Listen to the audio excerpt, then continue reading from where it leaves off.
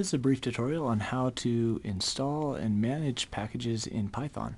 We can do that with pip or we can do that with conda. Conda works with Anaconda and pip works with the python.org, or it also works with Anaconda as well.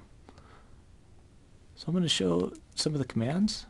First one is going to be search or list, where you search packages that are available or list packages that are on your own computer or in your own distribution. So what I'm going to do first of all is just do pip list. These are all the packages that I have installed right now. And if I do pip search, and then I'm just going to search for PySerial. Okay, I found a couple. I'll go ahead and do pip install and PySerial. If you already know the name, you can always just install it directly. The other one that you can use is Anaconda, and you just replace pip with Anaconda there. They're very similar, or the conda. Okay, and that's going to go out and it's going to fetch some of the metadata and then ask you if you want to install it, and I'll select yes.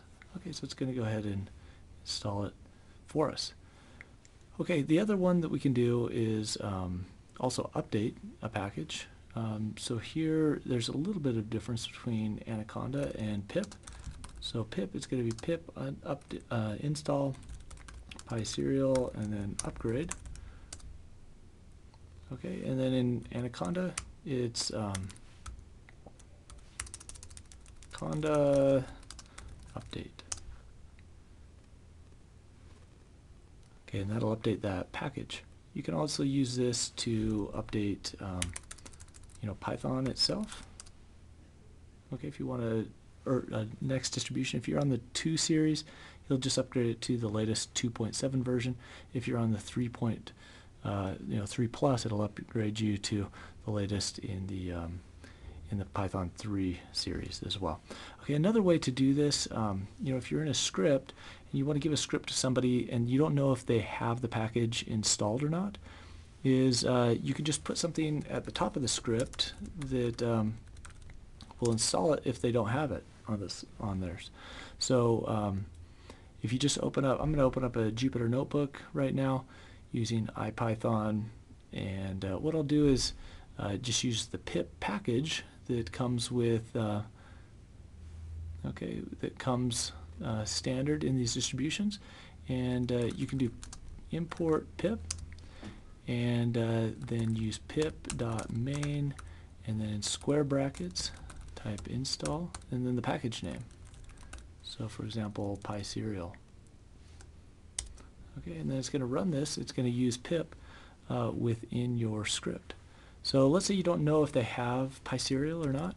You can always do try and import PySerial, and then except if there's an error there, then you can import pip, install it, and then import it. Okay, so that's one way to just catch some of those packages that might not be there for a Python script. So just to review, let's go back through these commands. We have pip and conda. They're very similar except for this, the update or upgrade command here.